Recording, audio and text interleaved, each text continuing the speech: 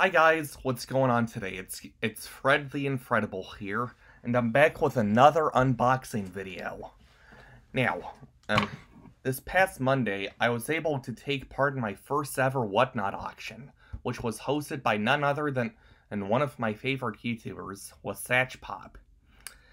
Now, first of all, I'd like to thank you all for helping me reach 1,000 subscribers here on YouTube. And if you guys are excited about this video, please be sure to hit that subscribe button down below and leave a like on this video. And also, please be sure to ring the bell icon so that you don't miss out on any future content that I'm coming out with.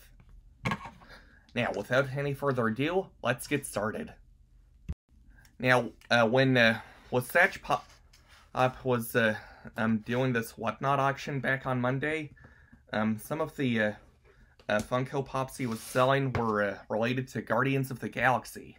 And when I became when I first became a Funko Pop collector 10 years ago, the Guardians of the Galaxy Funko Pops, related to the first Guardians of the Galaxy movie, that is, were some of the first Funko Pops that I ever added to my collection.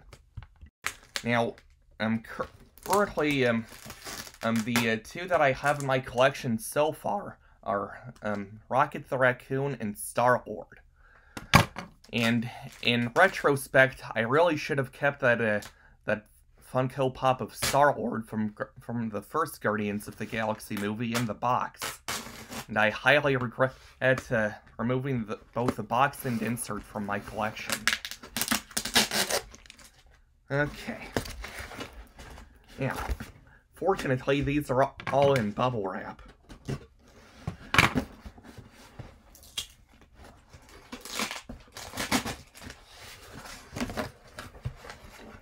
Okay, I'll move these out of I'll remove these from the box one by one so that you guys can see. But starting off, we've got Drax from Guardians of the Galaxy. And for those of you who are new to the Marvel Cinematic Universe, Drax of the Guardians of the Galaxy was played by Dave Bautista, who you may remember as Duke Harkonnen in the Dune movies. Yeah, I was pretty excited to add this Funko Pop of Drax from Guardians of the Galaxy to my collection, and I was also pretty surprised when I saw that Wasatchpop included these special stickers with each Funko Pop that he auctions off. And Wasatchpop, if you're watching this video, I thank you highly for auctioning off these Guardians of the Galaxy Funko Pops, because I needed these dearly for my collection. Okay. Now, moving on to the next Funko Pop that I won at Wasatchpop's auction, I also won this Funko Pop of Gamora from Guardians of the Galaxy, which is going to be Pop number 51 in the Marvel line. Now, I was actually pretty excited about this Funko Pop in general, mainly because Star-Lord and Gamora would have been a great power couple. Now, for those of you who didn't know, Gamora is actually the daughter of Thanos. Well, one of the two daughters of Thanos, whereas Thanos' other daughter is Nebula. Now, here's a bit of a closer look at, to this Funko Pop of Gamora from Guardians of the Galaxy. But, based on what in this Funko Pop of her first release, she kind of looked like a little girl. Well, that's when Thanos adopted her, as seen in Avengers Infinity War. Okay. Now, if I ever get to meet Zoe Saldana, who played Gamora of the Guardians of the Galaxy in the near future, I potentially want to get her to sign this Funko Pop. And I'll go ahead and put it down here for the time being. Now, moving on to the last Funko Pop that I was able to win from that Whatnot auction, I got this one of Dancing Groot from Guardians of the Galaxy. Now, for those of you who have never seen Guardians of the Galaxy before, Groot was played by he was voiced and played by Vin Diesel.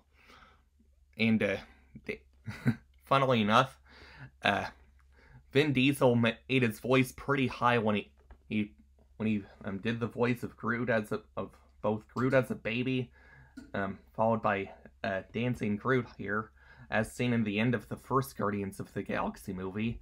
And on that note, he also voiced Groot as a teenager in Guardians of the Galaxy. Well, not Guardians of the Galaxy Volume 2, but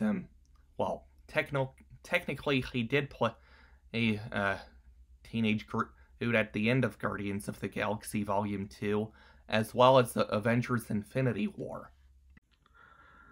Okay, guys, here's a bit of a closer look to this Funko Pop of Dancing Groot. But you can see he's inside of a little flower pot, and if this Funko Pop could move, it would be pretty cool if he were actually dancing. But other than that, I actually like this Funko Pop in general. Okay, I don't want to end this video here, but I have another special surprise for you guys. Now, back on Tuesday, this past Tuesday, I went over to Hot Topic over at the mall that I usually go to for Funko Pops, and I was able to get this this one Funko Pop of Sokka from Avatar The Last Airbender for only $5. Yeah, and on that note, the Hot Topic that I went to, it was having a special sale going on. Now, I will be taking this out of the box just briefly to show you guys in closer detail. Okay, guys, now here's a bit of a closer look to this Funko Pop of Sokka from Avatar The Last Airbender. Pardon my stuttering, by the way. But I actually like all of the detail that Funko put into this figurine in general. And I especially like how they put some extra detail into Sokka's weapon here. Now, Sokka didn't really look like this entirely in this show, but this is the face paint that he wore when the Fire Nation attacked Sokka's in Katara's water village at the beginning of the show. Now, back on Tuesday, in addition to getting that Funko Pop of Sokka from Avatar The Last Airbender, I also got one of these Japanese Pokemon treats. And I remember the last time I actually got one of these, it was back when COVID hit, when my younger sister was in, back when my younger sister was starting at Xavier University. Okay, now these usually come with some special stickers, and let's see. Ooh! The sticker that I got was a shattered foil sticker of Galarian Moltres. And as you guys can probably tell, it's in Japanese. Okay, I'll go ahead and give you guys a little taste test to this Japanese Pokemon treat.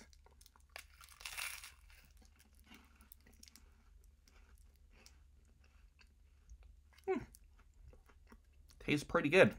Kind of like those Little Debbie Nutty Buddies.